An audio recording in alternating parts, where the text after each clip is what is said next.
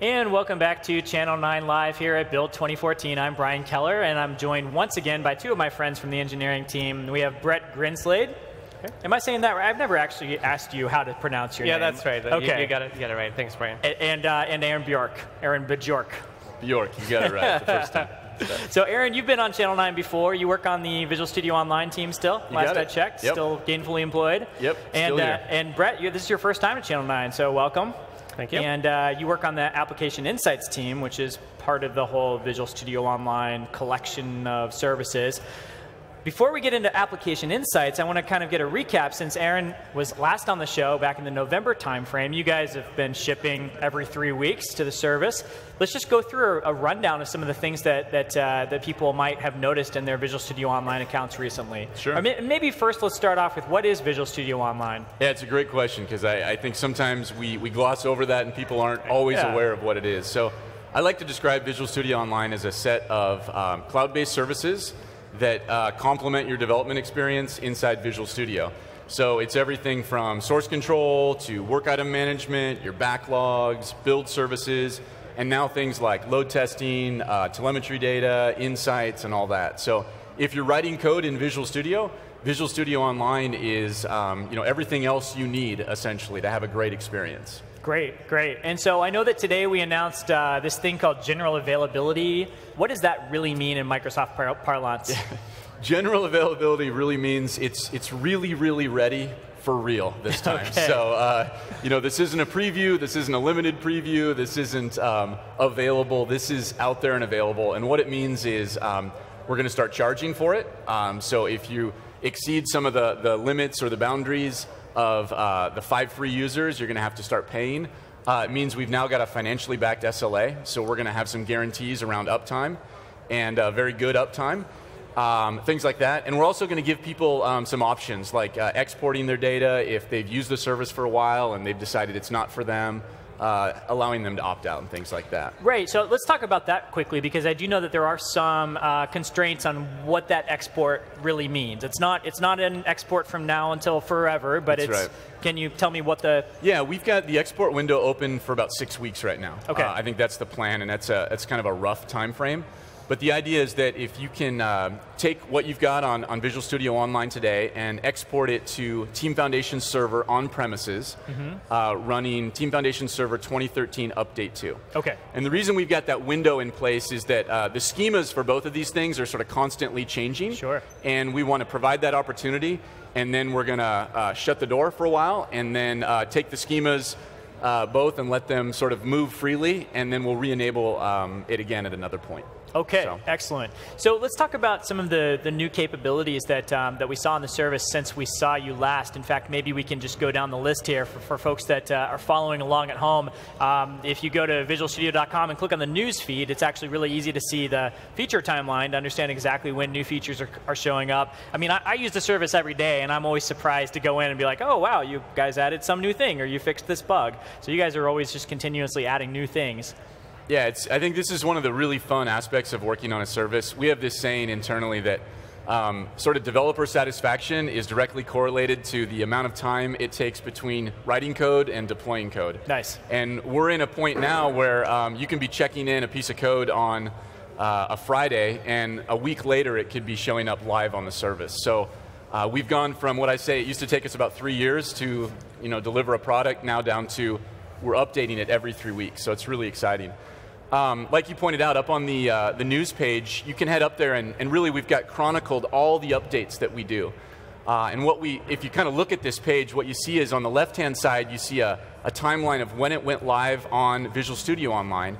And then on the right-hand column, you see some numbers there that represent which update of Team Foundation Server it's in. So if we took an example here, on September 9th, 2013 here, we released something called work item charting. That's the ability to take a simple work item query and build some charts out of it. And then that's now available in the 2013 product. And so you can see that here. Now later up, just up a couple rows, you see that we added an option, just 3 weeks later, for color picking in those charts. Written by one of the interns on the team, if I'm not mistaken. Yeah, written by one of the interns. Yeah, that's got to be so cool to be an intern working on a summer project and then go back to school and be like, that's my code running on Microsoft servers. Yeah, it's pretty cool. So And you can see that then that was made available actually yesterday because it came available in 2013 Update 2, which we announced yesterday. But you can see that's a great example of where that code went live on Visual Studio Online back in late September of last year. And here it is, are we in April already? And here it is now showing up in the on-premises product. That's probably about the extreme of the difference that you'll see. About 6 months, but our target usually is about 3 to 4 months. We want to be updating the on-premises product with all that value. So, that's great. Yeah, it's cool. So if we actually switch over, I want to show the audience the beautiful dashboards that you're enabling here, because you did mention work item charts. You mentioned some of these other things like work item tags, and I think that you guys have really done a great job of kind of bringing those to the forefront of your everyday experience, so that you don't have to go digging for these things, but they're kind of at your fingertips. Can you walk us through some of the enhancements here? Yeah, it's great. So this is a team project homepage, and like you said, it really represents sort of a dashboard of activity. And what we've done here is enabled you to pin different artifacts to your homepage to make sure that the things that you care about are right there in front and center. So you can see I've got a couple of different tiles pinned. I've got one here for this project called Top Gun Live, and it says there's been 5 recent changes. If I click into that, I'll see the different change sets that have gone in the last couple days. And I was commenting to you earlier, I made a couple styling changes and some perf updates just earlier this afternoon in a half hour of free time that I had. Other kind of things here that you see is I've got a work item query here. I've got no open impediments. That's kind of nice. And then what we were highlighting before is this idea of a work item chart.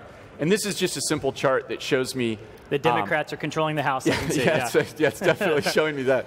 You could call this a political chart, I guess, if you wanted.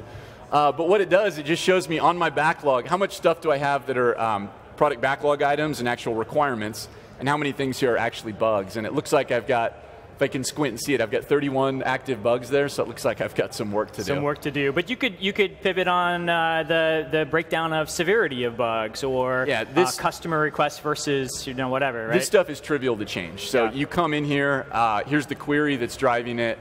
I come over to my chart, and you can see here it is, and I can just go into this thing and edit it, and I can make it about whatever I want. I could make it by assigned to. I should probably add some of this stuff to your backlog, actually, so you could help me with it, because it's all assigned to me.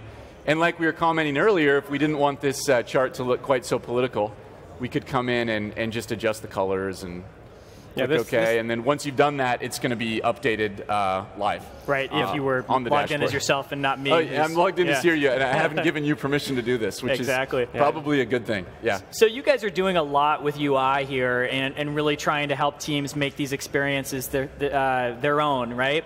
And I just got done interviewing Vishal and Jonah, and they were talking about the new Microsoft Azure portal and how they're pulling in data from Visual Studio Online and helping to make teams give it their own dashboard as well. Clearly, these are 2 separate offerings from Microsoft that kind of deliver the same thing, but I know you guys are working together, and you have long-term plans to kind of co-evolve those offerings. Can you give us some hints about the future? I think that's just a great way to put it. I would say, Vishal and Jonah, who were up here before, they're sort of my new best friends. We spend a lot of time together, and essentially what we're doing is we're taking the services that you get here in Visual Studio Online, and we're bringing them directly into that Azure portal. So you're going to see backlog experiences, you're going to see repo experiences, you're going to see code diffing experiences, all showing up directly in the Azure portal. And I think that's just something that you'll continue to see come closer and closer together over time. I don't have timelines. It'll, as usual, it'll be ready when it's ready. But know that we're working actively on that stuff, and we're really excited about where it's going, because as we've sort of talked about in the keynotes and in the various breakout sessions, this is really bringing it all together. Right. This is bringing your operations, your product management, your development services all together into a single place, and we're excited about that. Well, that's actually a good segue into introducing Application Insights, because you mentioned operations, and you mentioned continuously pushing out every 3 weeks and kind of learning from your customers and from your users about how they want you to evolve services over time, and that actually is a real sweet spot for Application Insights. So I want to talk to Brett, because that's really your baby, right? You're all about telemetry and usage and everything else. But before we dive into that, high level, how would you explain Application Insights to your mom? Yeah, at a high level, I told my mom that's what I work on in my day job. At a high level, what we really try to do is help you understand if your application is available, if it's performing, and if it's succeeding. So we use those kind of catchphrases to help you understand the kind of work. Available to us means that it's your customers are able to use your service or your client application. We know how important that is if they can't make the application work or can't get to it on the internet. Is it online? Just really basic stuff, The simplest right? question, is it, if it's like a website, is it up and running? And that's critical. It's when you need to waking up in the middle of the night, and that's why we have features like alerting and different things that help you understand is the application available. And for performing, it's a pretty broad range. It really ranges from basic issues with your application that can be exceptions or performance problems. It can also be deep diagnostics. You can do things like we can catch memory dumps in production. You can get iTrace files out of your production service. So it's really about the whole range of, is your application really running the way you intend it to run? Does it have the performance you need? Is it operating correctly? And then the final bucket, your code can be running perfectly and your site can be up or your application can be running, on the store. But are your customers achieving the goals that you have set out for yourself? So you're a bunch of developers and you've been paid to build this product that does something that helps your customers in some way, and you need the ability to measure, is that working to what you intend? And often that data is used, say, back into the TFS part. You put it in Visual Studio Online and you change your backlog and manage your backlog based on which features customers are really using and how they're really interacting with your product to help you achieve your business goals. That's great. So I wonder if you might actually take us through some of the UI for Application Insights, because we did see in the Microsoft Azure portal how some of the Application Insights is starting to surface, but that's really just a limited subset of what AI offers today and what will eventually show up in the new Microsoft Azure portal. So take us through the current Application Insights dashboard. Sure. And it's the same story that Aaron was mentioning, is that there's a bunch of functionality we're doing in the Visual Studio Online environment that's really friendly to the developer process. It's already integrated into your item tracking and your source control. And let me just show you an example of some of the kind of things that we have in here. This application is a simple web application we built just to kind of demo the example here. You can see we kind of have three major categories that you can look at pretty quickly. One is I'll dive into availability. This is a really nice integration between Visual Studio Online and the Visual Studio product on your desktop. In this case, you'll see there's a bunch of red, but that's just because we have a test that's designed to fail. So our site's actually up and running here. These are web tests that have been created to test different parts of the application. So you can see if I drill into something like the About area, I have certain things that are failing.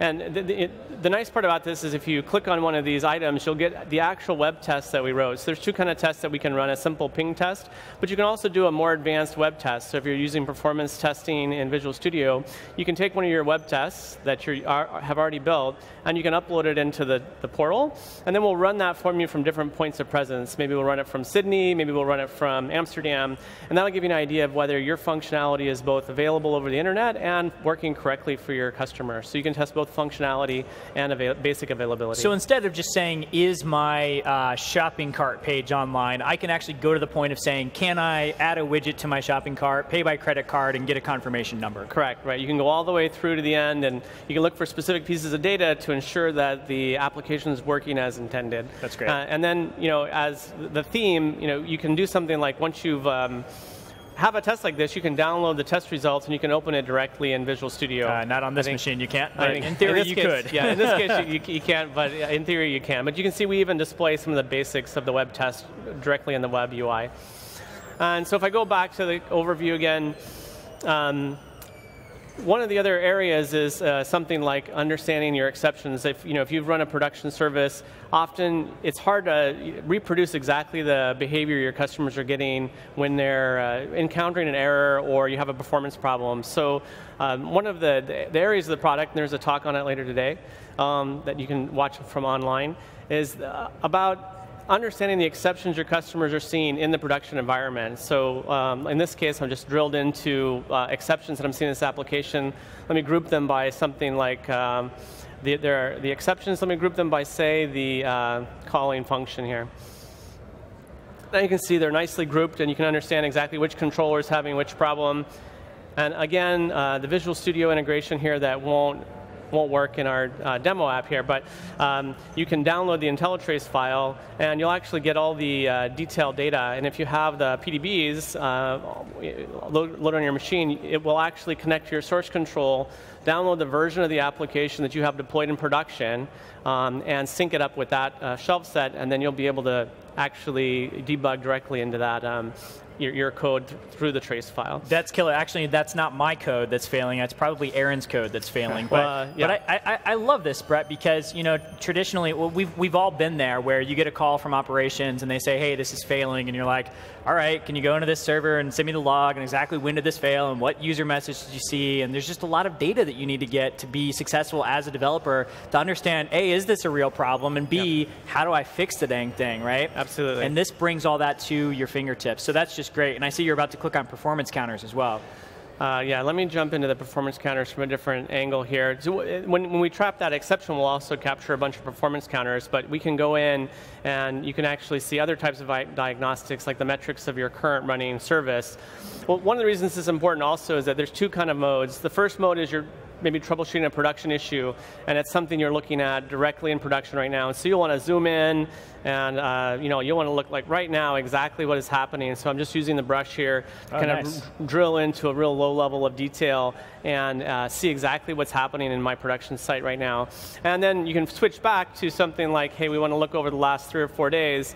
You can see the trend of your performance and your exceptions and things like that. You can choose the different time ranges. Another feature we've added that's just been recently added, we're on the same cadence for the rest of the Visual Studio Online team, and so we update every 3 weeks. One of the features we've just added is actually the ability to do full text search against your logs. So I'll just take an example here. So what this is doing is we have just connected it to System.Diagnostics. We also support nlog and Log4net.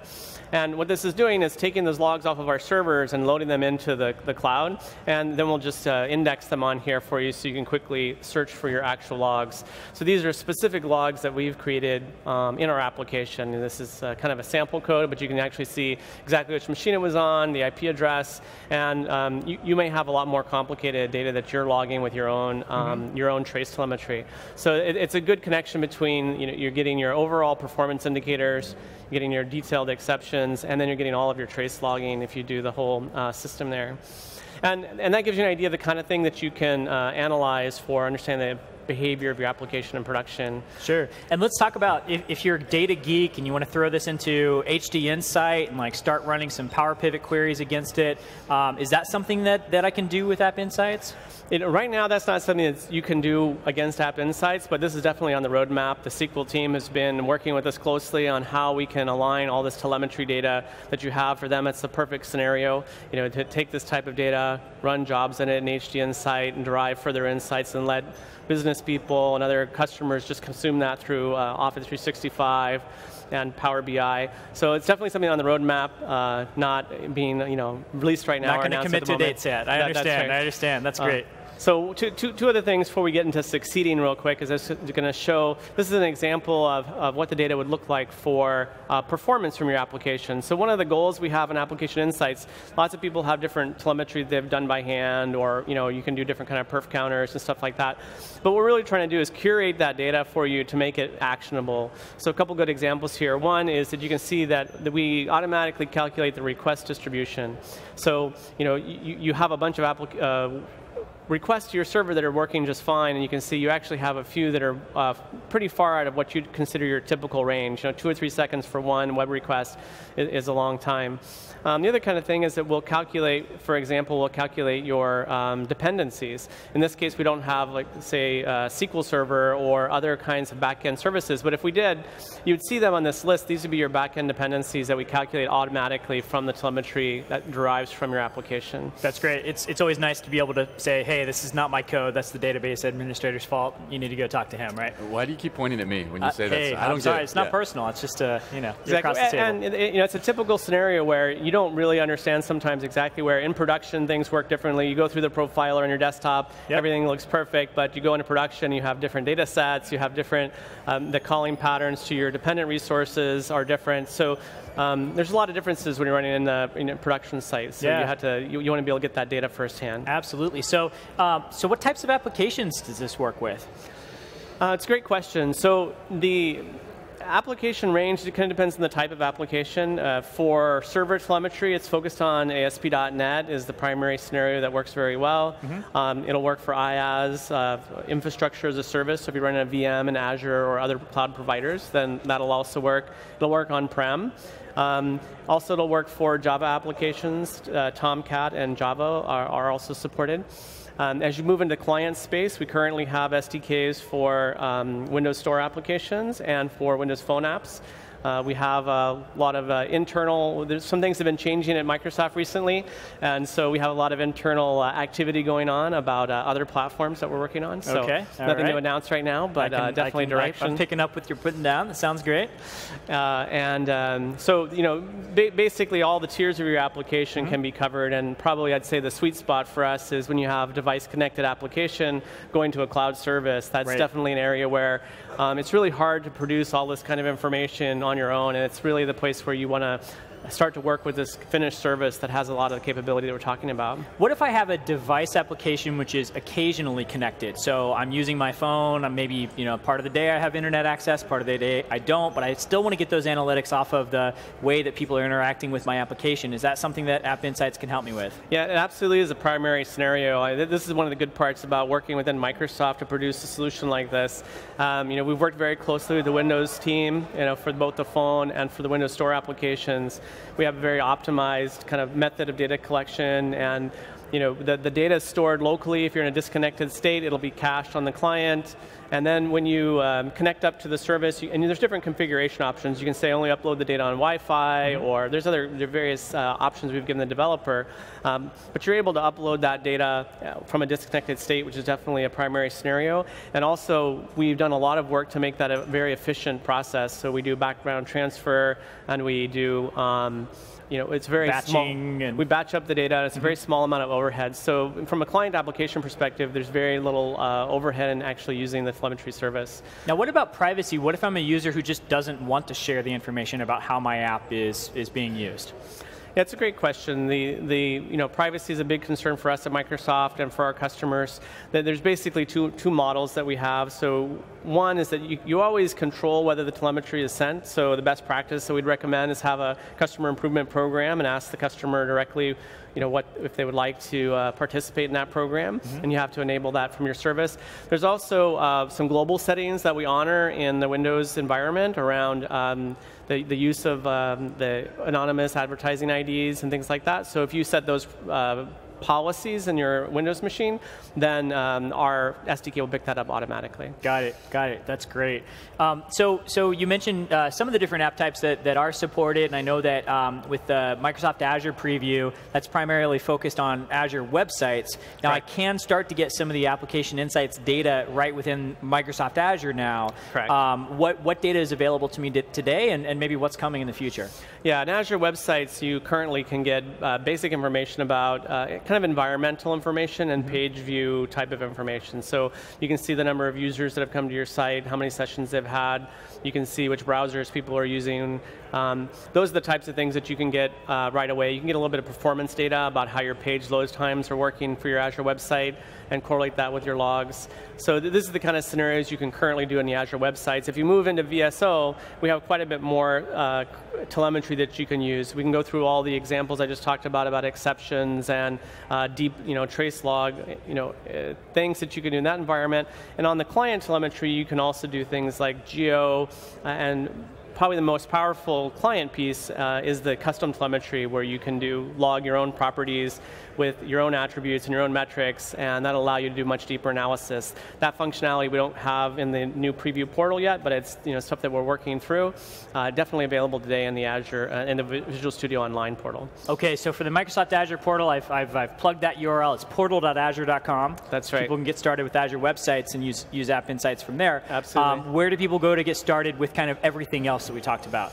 You just go to visualstudio.com, and if you don't have a Visual Studio Online account, then you can just sign up right there. There's a free level of service Aaron has talked about. Even though it's generally available, there's a free level of service. The Application Insights is a preview feature within the overall product. That product's also freely available. It's available today to all customers now, and it had been behind a preview, an invite code before. You had to be a friend of a friend of a friend who had the code to get in, right? Exactly. So now it's open to everyone. Right, now it's open to everyone. I think it's important too to just point out it really is easy to get started with this thing. I mean, I'm not on the Application Insights team, but I've used it, and you literally just a couple of clicks and away you go, and you start getting this telemetry data. So it's fun and it's easy to try out. So encourage everybody out there to do it and start giving that feedback. And if I'm not mistaken, we use it ourselves to instrument Visual Studio Online and Skype and a lot of these other services at Microsoft to help make them better. Yeah, absolutely. We don't use it everywhere right now, but we're starting to make that transition for sure. That's great. So, yeah. That's great. Well, Brett, I know you have a breakout session here at Build to get ready for. Yeah, a few minutes. Aaron, I know you have a bunch of bugs to go fix. So thanks for spending some time with us here on Channel 9, and we'll be back to some more great Build content coming up later.